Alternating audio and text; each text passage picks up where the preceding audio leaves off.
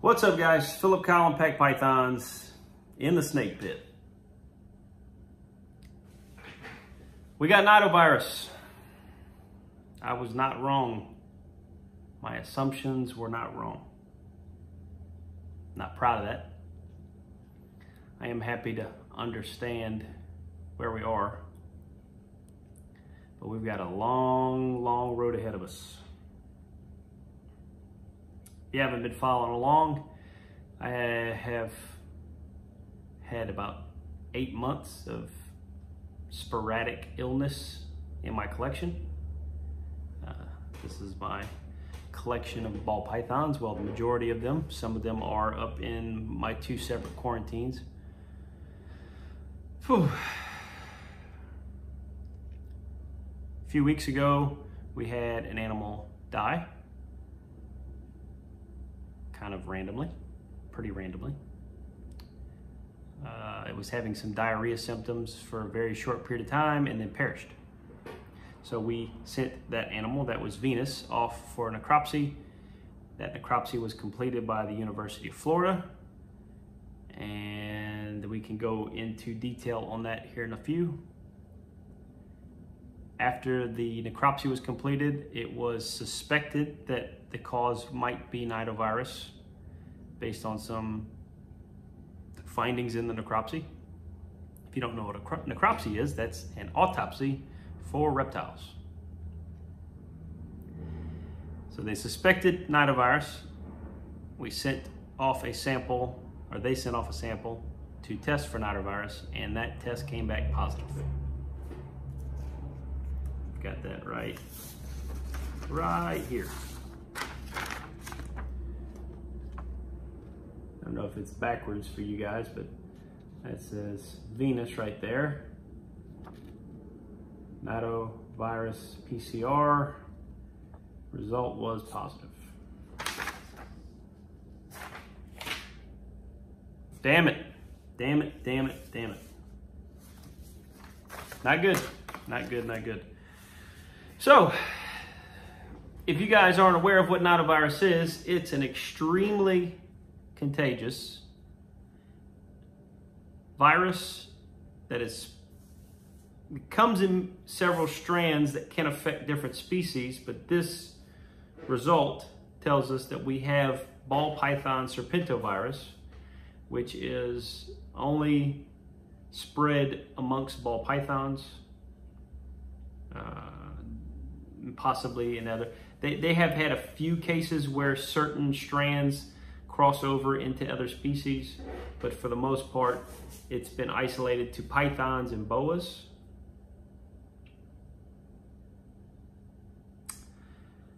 There's no cure.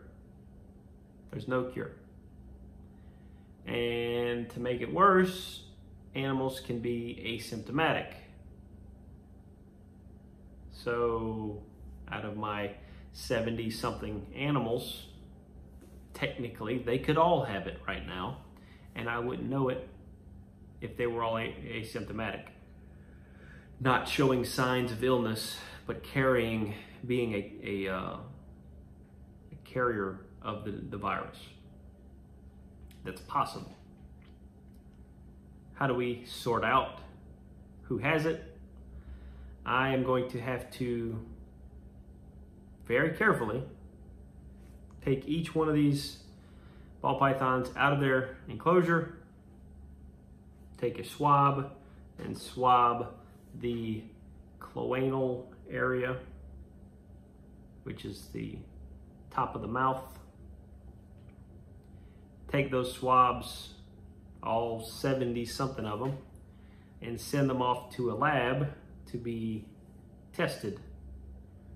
They're going to go through the same PCR, or very similar PCR test to what University of Florida does. And when we get results back for each of those individuals, that will tell us which have the virus and which don't. If an animal comes back Nidovirus positive, and it is symptomatic which means it is showing some signs of illness: diarrhea, respiratory infection, lethargy, anorexia, not wanting to eat. Any of those things can be signs that it is physically ailed by the virus. Those animals are going to be euthanized.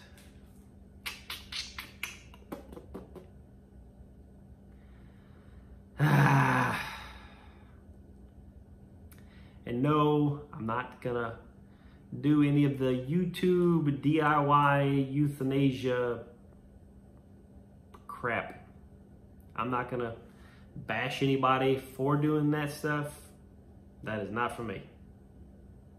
My vet has agreed to help me through this process, and they will be handling all of my euthanizing. Simpler that way. It's better for the animals. I mean, reptiles are, the thing is that it's very tricky because reptiles are they're very hardy. They're very difficult to euthanize. So there are people that claim there's ways to do it at home that are safe or whatever. I'm not going to get into all that, but that's not for me. Once we euthanize any positive animals that are symptomatic, I intend to take a number of positive animals that are asymptomatic, not showing any signs of ailment, and I'm going to isolate them in one or potentially both of my quarantines. Probably just one of them.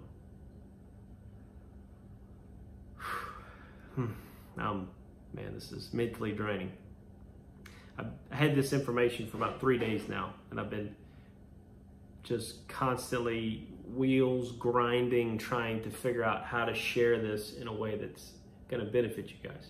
I'm going to share this document today. We're going to read through some of this. I'm going to give y'all some of the details, and then we're going to talk about where we go from here. I expect that the direction of this channel, being focused predominantly on breeding initially, is now going to be focused predominantly on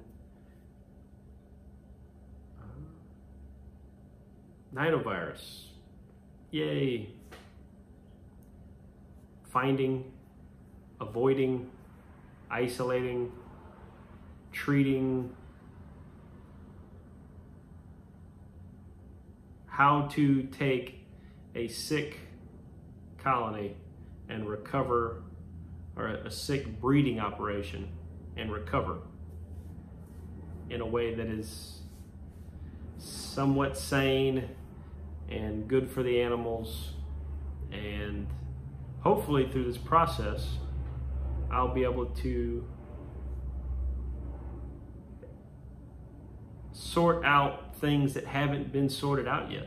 I mean, this is something that hasn't really been brought to light in the ball python community specifically. It's been around in Greek tree pythons for nearly a decade. They have, being a smaller group of breeders, they have basically sorted it out amongst themselves, and they know how to avoid it. It is openly discussed and understood to some degree. And in the ball python community, it is something that people are generally aware of. Some people are generally aware of, but there's lots of new breeders like myself that was not aware of the severity of this virus.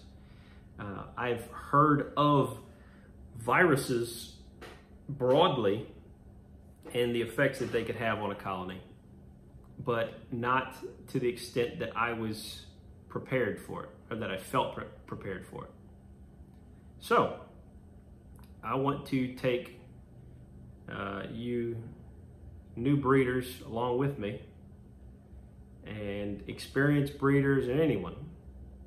And I plan on really pushing the envelope, and I have a testing facility that's willing to work with me and I have some theoretical experiments that I'd like to try that may increase the accuracy of testing. And I'm open to considering possible treatments, which at this point there are none. And I'm not saying that like I'm gonna cure Nidovirus. I'm not some superhero, but I'm not gonna exclude that as an option. I am willing to kind of push the envelope. My breeding operation is shut down probably for the next 1.5 years, which means that it's very likely that I could, or it's very practical in that case, for me to maintain an isolated group of carriers of the virus and study them and use that information to share with others and you guys that might benefit the ball python community as a whole. I surely hope it will. So we'll see how that goes. Ugh, it's a mess. It's messy, messy, mess. Messy, messy, mess.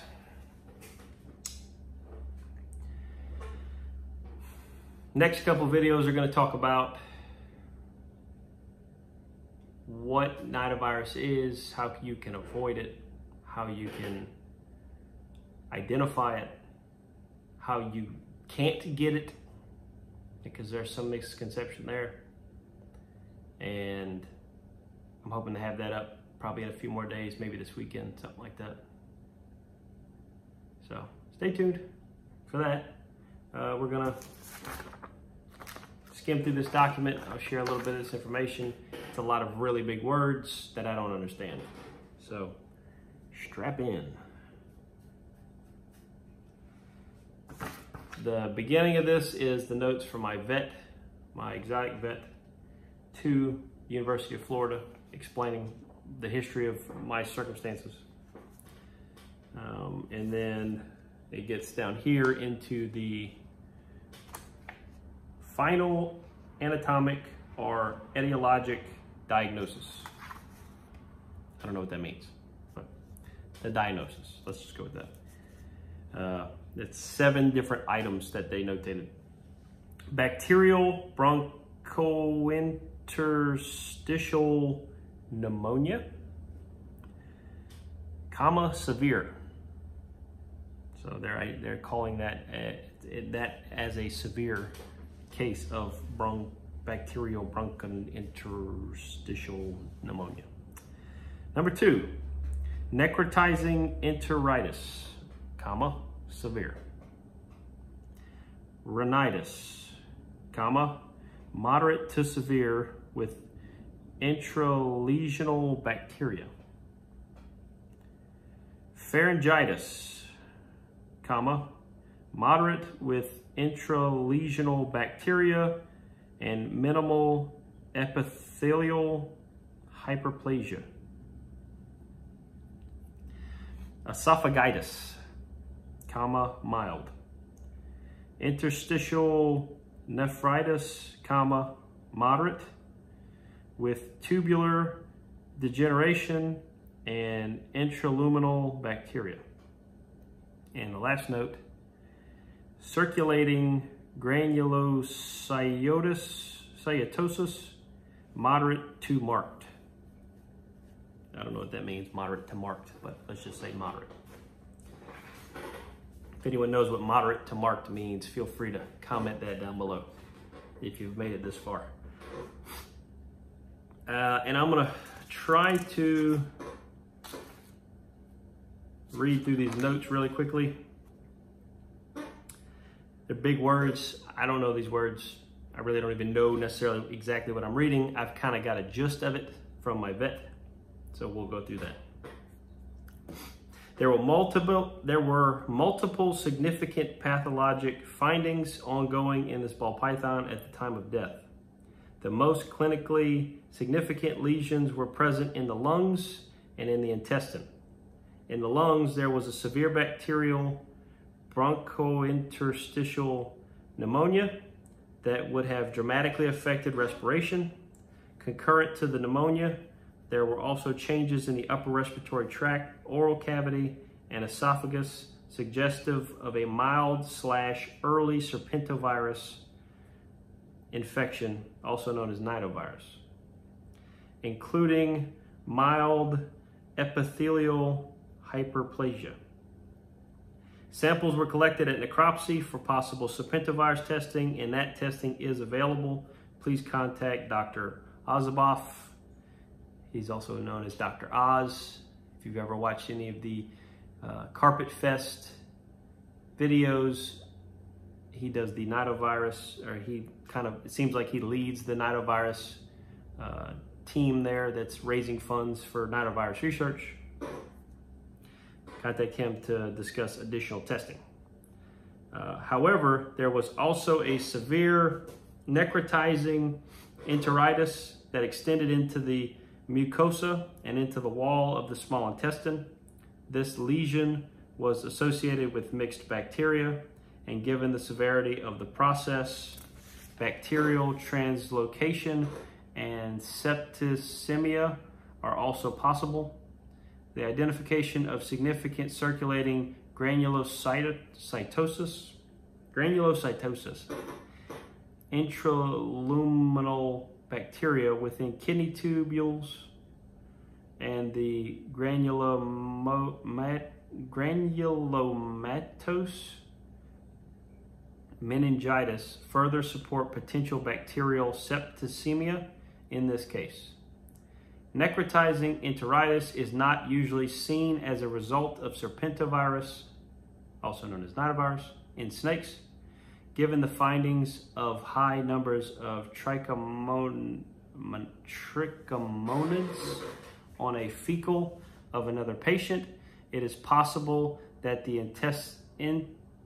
enteritis started off as a protozoal infection with secondary bacterial infection. Unfortunately, the trichomonids and monocercomonids are incredibly difficult to discern in histologic sections.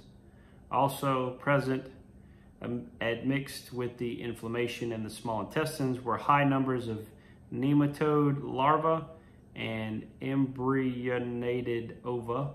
The significance of these parasites in this individual are unclear. So then it goes into detail about the findings of each specific organ and its issues that were found, and documenting which samples were tested and stored for future samples and examination.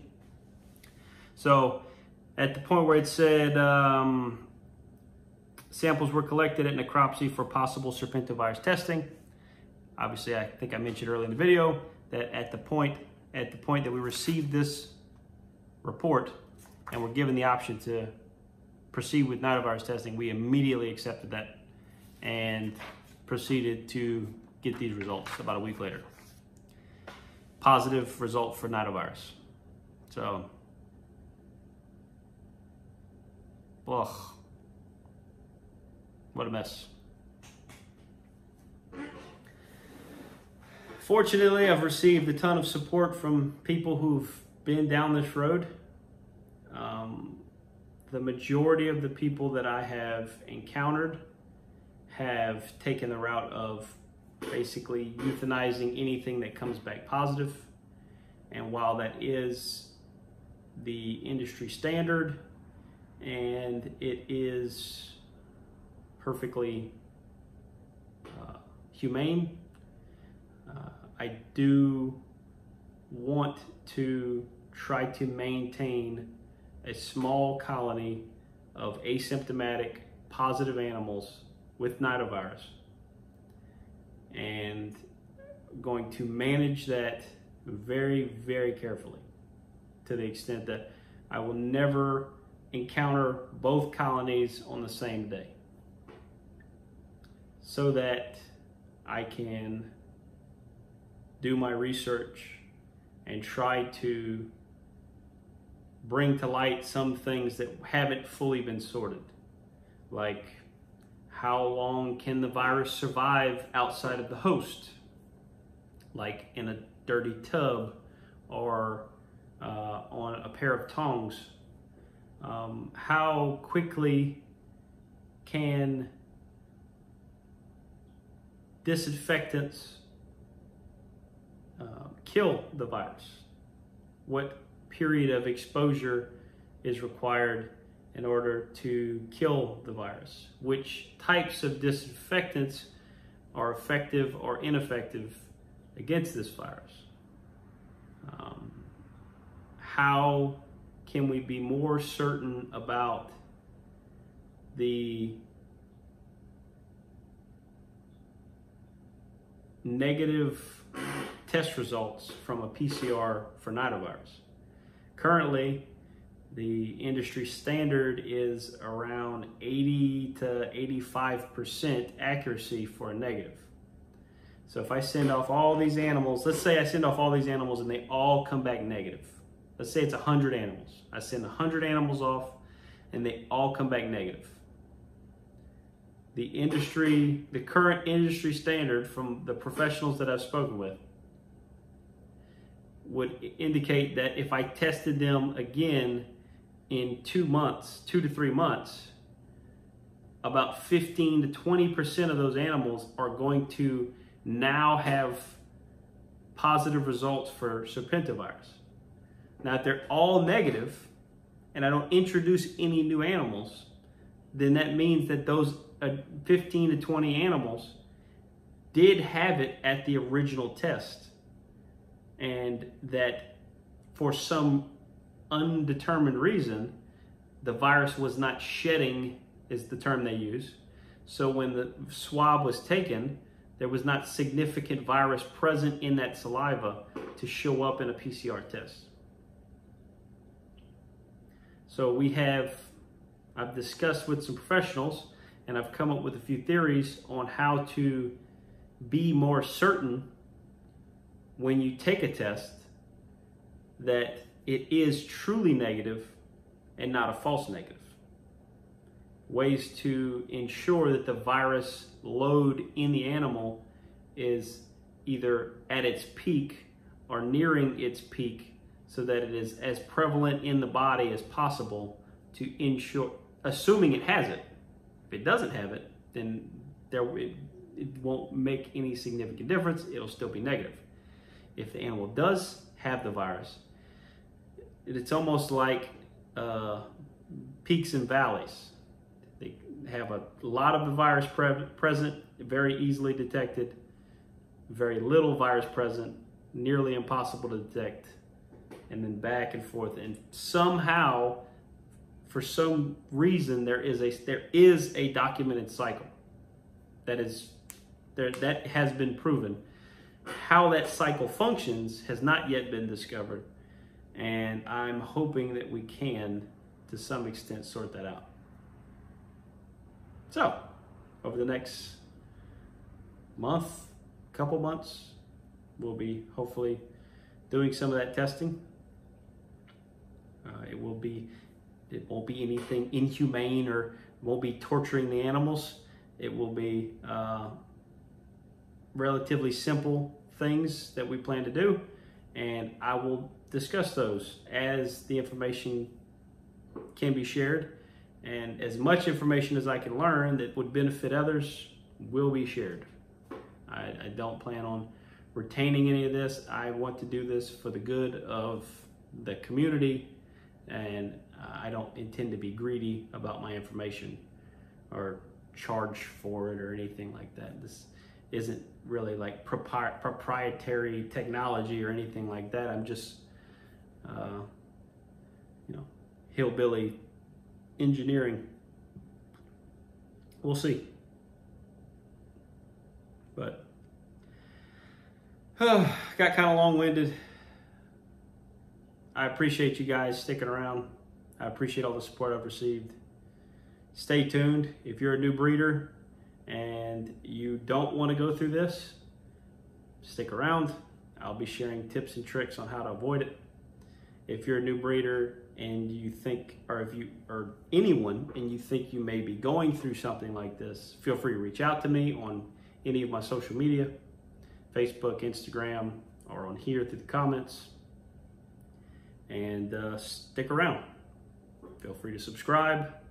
I'll put you a little button right here. You can subscribe if you want to. If you aren't aware of what's been going on, I'll put a video here from when we first thought Nidovirus might have been the case.